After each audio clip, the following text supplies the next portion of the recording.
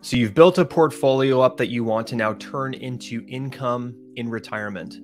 So the question is, how do we approach this? And more specifically, how much money can we take out of the portfolio every year and not risk running out of money later in retirement?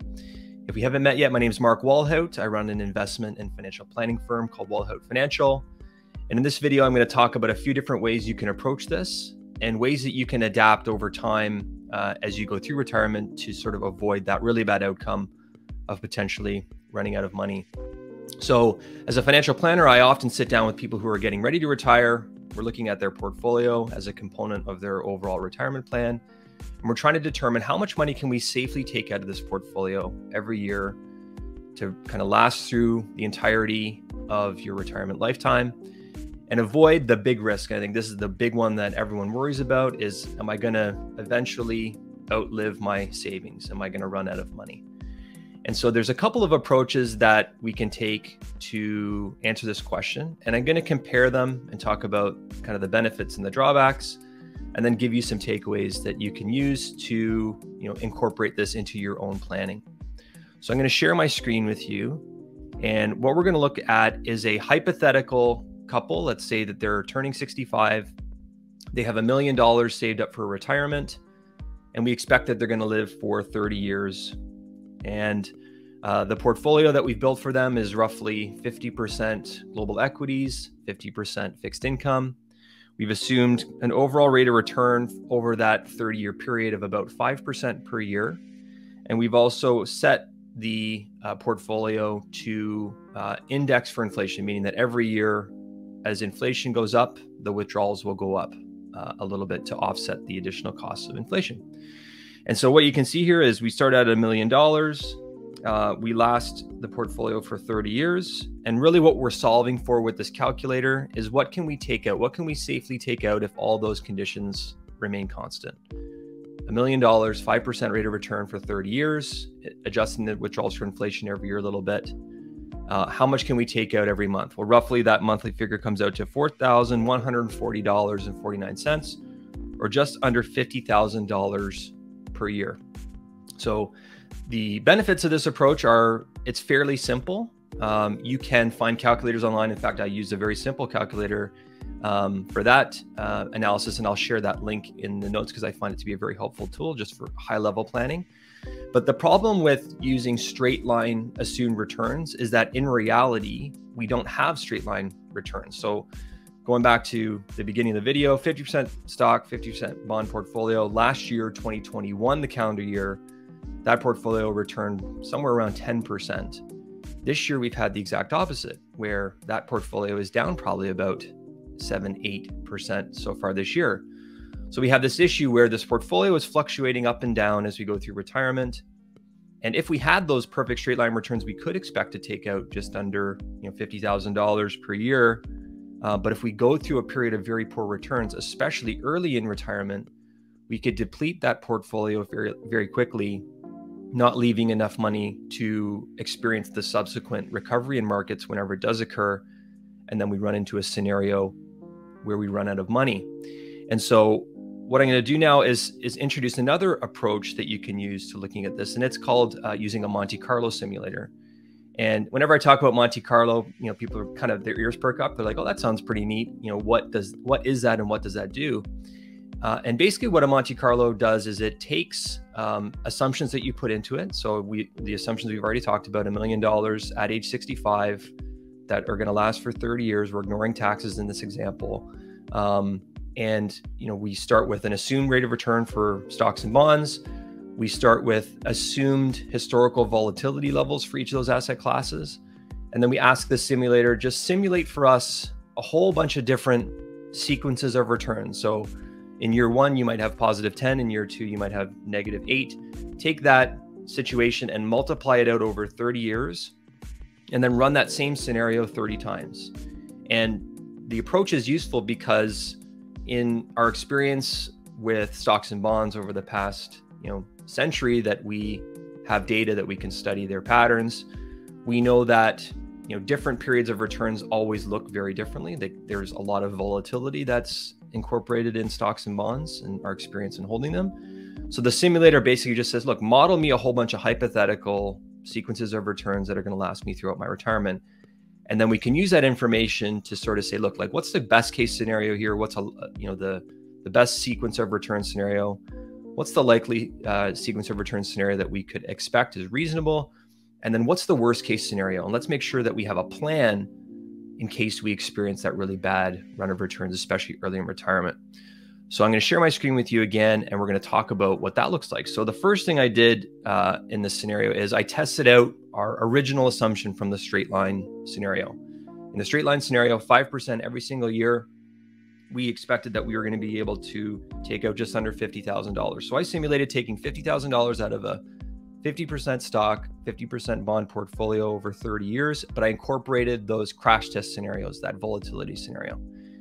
And what that came out to is that in just over half the scenarios, that withdrawal plan worked. In the really good scenario, which is the one we hope for, you could have a lot of money left over at the end of retirement if you just kept taking out that constant $50,000 per year, adjusted for inflation every year. If we have a really good run of returns early in retirement, our portfolio builds to the point that those annual returns, even with inflation, are not going to outpace the growth of the portfolio. In that really, really fantastic scenario, you could end up with more money than when you started retirement down the road. But in that really bad scenario where we go through the first, decade and a half of retirement where we have really poor or low returns, negative years or low returning years, kind of what I'm circling here. In that scenario, you deplete the portfolio too rapidly, and then any amount that's left, kind of 10, 15 years into retirement, there's not enough there to experience the subsequent recovery. And then you get into this situation where you kind of, deplete too quickly, or you get into a bit of a spiral. And in that simulated scenario, or that set of simulated scenarios, this portfolio ran out around the client's age 86, or just about 22 years into retirement, or 21 years into retirement. And so, we talk about this and we say, okay, well, how do we approach this? We know that kind of in that median case scenario, you're okay, right? You're going to be able to live through retirement and then not run out of money. But at least you need to think about either being flexible to reduce spending if this starts to occur early in retirement, or we need to think about lowering our initial withdrawal rate so that we know that even in a really, really, really bad scenario that we're going to be okay. Those are two different approaches you can take. So just for fun, I modeled out what would it take to get that probability up to a much higher level. And what I did is I just started tweaking with the numbers. And where I landed was, instead of taking just under $50,000 out per year, start out taking just over $35,000 per year. And when I ran that scenario again, as you can see, even if we have that really, really, really bad outcome, that really, really low set of returns early in retirement, as long as you just continue to work that plan, $35,773, and adjust it every year for inflation, you should be okay using, some reasonable assumptions around returns and reasonable historical assumptions around volatility. Now, the downside of this approach is that if you just stuck to that plan, just take 35K out per year, you're probably most likely going to leave a lot of money behind for your heirs. And if that's not something that you want to do, then we need to talk about that. We need to think about, okay, we're probably going to look at ratcheting up your spending during retirement as long as we know that this really awful scenario doesn't come to pass. But at least this would give somebody the comfort that says, look, Mark, I want to retire.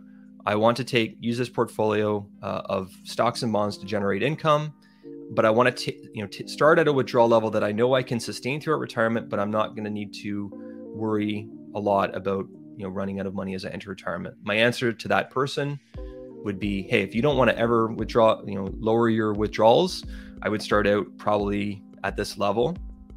But if you are willing to make compromises, if we get into this really bad scenario, sure, you could start out at this level, but we'd have to have a very clear plan, or at least a high level agreement about what are the things that we would be able to cut back on, or would be willing to cut back on if we entered that kind of really bad scenario. So what are the key takeaways from this analysis, from this video? Well, there's really a couple. So the idea of Monte Carlo, or using a simulator to kind of model out your retirement portfolio plan, is to sort of, is the mantra kind of hope for the best, but be prepared for the worst. You know, we hope for solid returns throughout retirement, but we know through even just this last 2 years, what's going on in the global stock and bond markets, that we can't expect steady returns year after year after year. So we need to have a plan for how we're going to adjust to that through time. The second big takeaway is Monte Carlo is a tool. It's not a forecast, and use it accordingly. There's a lot of criticism around the use of Monte Carlo. You know, is it appropriate? Does it make sense to use? I think that it is absolutely appropriate and makes sense to use as long as you use it in context. It is not a tool that is meant to predict the future. It's a tool that's meant to say, look, we don't know what the future holds. We know that the future is highly uncertain. So let's, you know, run a whole bunch of different scenarios and see kind of how, you know, those pan out in large numbers. And we can use that as a tool to make decisions today about how we're going to act. And we know that as time wears on throughout retirement, that we're going to revisit that plan. We're going to retest that plan. We're going to rerun those numbers. And if the situation's good, we can increase withdrawals. If the situation is bad, we can adapt the other way as well. And then the final takeaway from this video is, you know, a portfolio is a component, but is certainly not the entire plan. And so today we've just focused fairly specifically on portfolio withdrawals, but in retirement, you're going to have a lot of other things that are going to come into play that are going to weigh into your retirement plan. So we're talking about Canada pension plan, old age security, potentially a pension. Maybe you're going to downsize your home.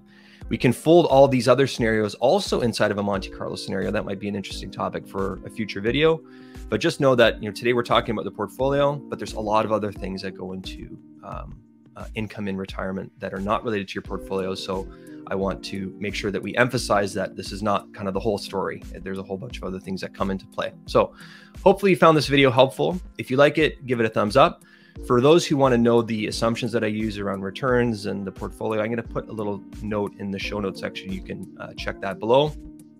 If you like the video, give it a thumbs up. Consider subscribing to the channel if you want to get more videos around retirement planning, Canada pension plan, old age security, taxes in retirement.